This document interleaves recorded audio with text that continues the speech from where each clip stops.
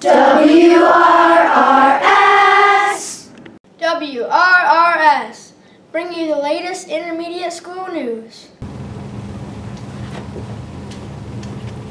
Hello Intermediate School. We welcome you here at channel WRRS on November 8th, 2019. I'm Harper. And I'm Alfie. We pride ourselves on bringing you the latest intermediate school news. Let's go have an update on our chutes and ladders. Hey boys and girls, you did an awesome job with tickets this week. We are actually moving 4 spaces.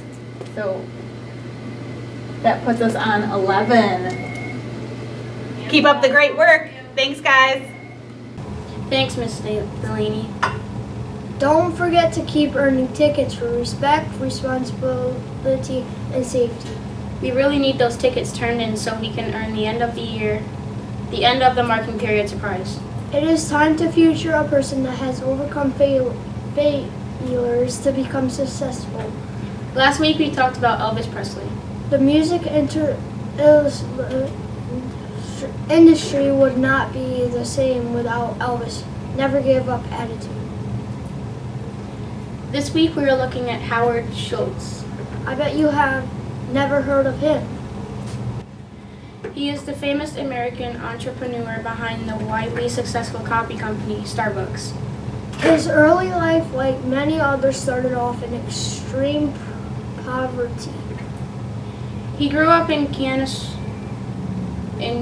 Canarsie Bay, part of the New York City housing project. In 1975, he graduated with Bachelor in Arts from the Northern Michigan University, which he attended on a sports scholarship. After graduation, Schultz headed to Xerox Corporation, and he was quickly promoted to become a full sales representative.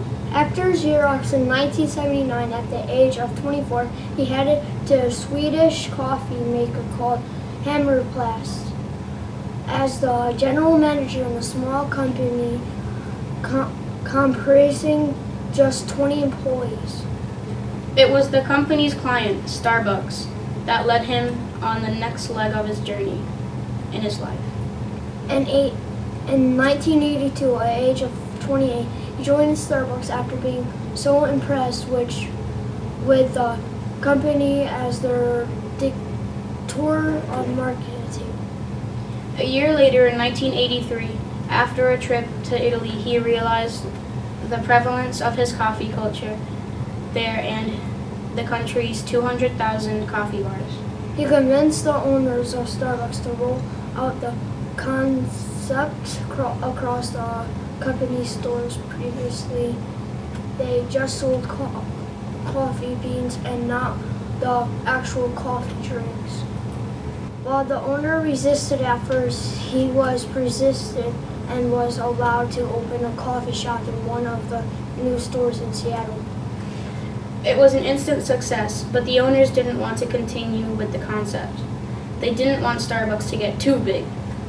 In 1985, Schultz left Starbucks to open his own coffee bar and named it Giornale, Italian for the newspaper. The stories didn't end there. After 2 years, Schultz had achieved great success with his coffee shop, but he was thinking even bigger. He proposed buying the Starbucks company. But the price tag was huge, so he needed help with the transaction. Attempting to raise the capital to purchase the company, 217 out of 242 investors he asked turned him down. Howard Schultz once said, "You have to have a tremendous belief in what you're doing and just persevere." Schultz showed us with his growth mindset he could become successful, despite all the failures. Have you been saving those yellow tickets? School stores open every Thursday and Friday morning at 7:45. It is also open for bussers on Tuesday for those who wait in the library at the week. Did you see you could buy a lunch with Mr. Gaffney or This is Channels Television's breaking news.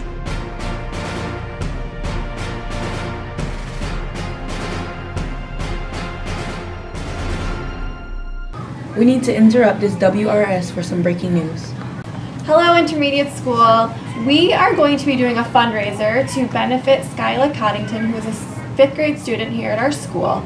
As you may or may not know, Skyla is battling brain cancer, and our school has decided to do a fundraiser to benefit her family. And in order to do that, we're going to be having a readathon, which local community members and business owners will be coming to our school on December 5th from 7 a.m. to 7 p.m. and they will be reading someone will be reading in our library for 12 hours straight. So, are you wondering how you can help? If so, we're going to need everyone in our school to help with this fundraiser. So, each kid, starting today, will be getting a baggie that looks like this, and it has a bit of information in it. So Tatiana, can you take out the white booklet that's inside? So everyone's going to get a little booklet like this. This is a sponsor booklet. You're going to take this sponsor booklet home, and you're going to ask people to sponsor you and our school to raise money for Skyla. So can you open that booklet up? Inside, inside, yours won't be like that. Inside, you'll see that there's a sponsor name section and the amount given. So you're going to ask your sponsor to write their name down and the amount that they would like to give. They could give the money in the amount of $1, $3, $5, or any amount of money that they would like to possibly give. And then you're going to write that down. Once they get that information written down in your booklet, you're going to give them a blue piece of paper that looks like this.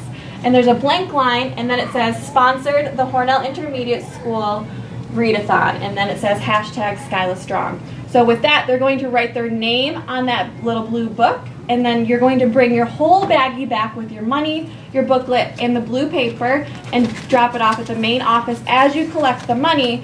And the main office will be putting the money in here, and hopefully we can see this display case fill up with money for Skyla and our family. The blue paper will be displayed outside of the main office so that we can see all of the sponsors that care for Skyla.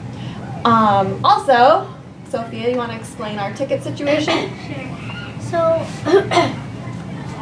for the student who has the most donations gets 1,500 tickets, and the student that has the most donators get 1,500 tickets, and kind of so on, as the second most donators and donations will get how many tickets?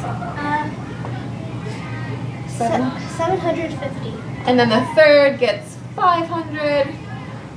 The second most gets 250, and then the fourth most, and then the fifth most gets 100 tickets. So, this brief little letter will come home with everyone and their baggie so that families and friends can understand why we're doing this as well. So we hope that everyone participates and helps raise some money for Skyla and her family. Have a great day. Skyla Strong, back to you. We had a group of high school students come in and work with our 4th graders about internet safety. Mrs. Naska's cybersecurity class talked about digital reputation and footprints, cyberbullying, information literacy, and private and security. It was a fun morning full of learning. Let's look at some pictures of it.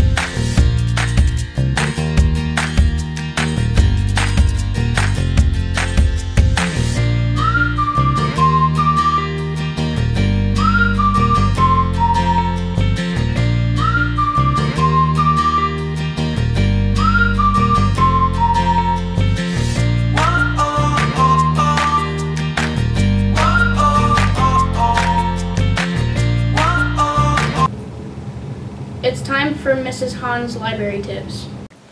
Hi boys and girls. I hope everyone's well, and I love that everyone's coming. So many people are coming down to the library and submitting their emoji book title guesses. The first week answer was love that dog, and this past week's answer was drama. This coming week outside the library, the new emoji title for you to come make your guesses is this right here. So come on down, make your guesses, and we will see you soon. Have you taken a book out lately? It's time to pump up your brain. A growth mindset moment with Mrs. Bailey. Hello everybody. Today we are talking about positive affirmations. Now an affirmation is a statement that begins with I or my. For example, I am smart, I am strong, I am brave, I am loved. Okay, so positive affirmations are so important for your mental health and for keeping a growth mindset throughout the school year, no matter what you face. You know, before a big test, maybe tell yourself, I am smart, I am capable of doing this work. Or like my good friend Peter Pan says, think happy thoughts. A positive affirmation will help you if you're feeling frustrated or stressed out or just down. Research has proven that a positive affirmation will increase your self-esteem by a lot. So work on your positive affirmations and have a growth mindset. This brings an end to our broadcast this morning. Don't forget to show respect for our school, our classmates, family, and community. Remember, if at first you don't succeed, try again. We are respectful. We are responsible. We are safe. We are are Red Red Raiders Raiders strong. Red!